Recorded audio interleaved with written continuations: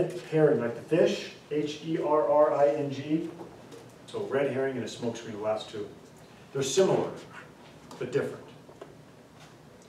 A red herring is a fallacy where you divert the attention and the topic while hiding the diversion.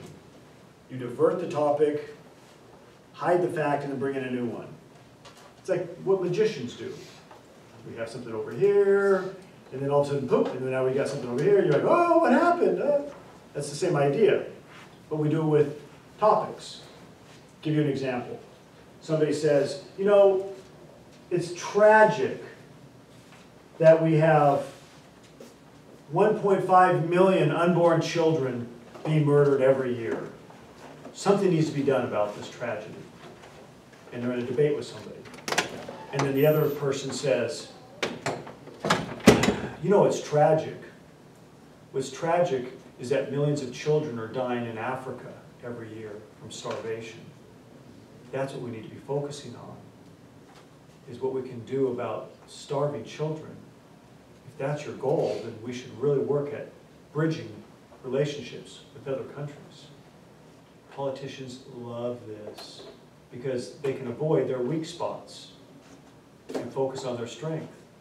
You see how we went from abortion to starving children and international relations by just using buzzwords, tragedy, children, and then all of a sudden now we're over here on international relations in Africa by just switching over, using the buzzwords, and now all of a sudden the person's going, well, no, wait, no, I don't think we should be doing that with Africa, and then all of a sudden now we're talking about Africa, and we avoided the difficult topic of abortion that the person didn't want to talk about because it was a weak spot. So here's how I remember it.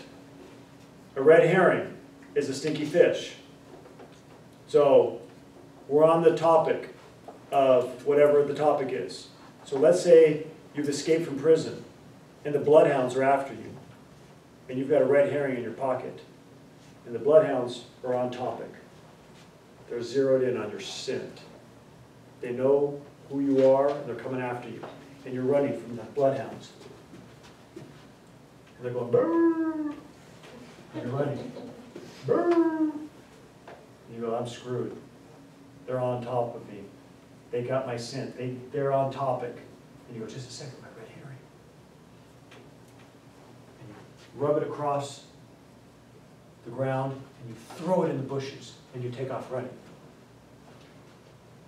And the dogs come up, brrr, brrr, and they hit the red herring, and they turn, and they follow into the bush. That's how the red herring works. The dogs think they're on the same trail, but they're not. They're now off on something else. You've diverted, you're free and safe, and they're now focusing on something else.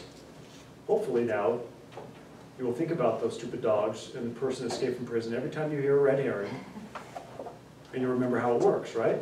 I hope.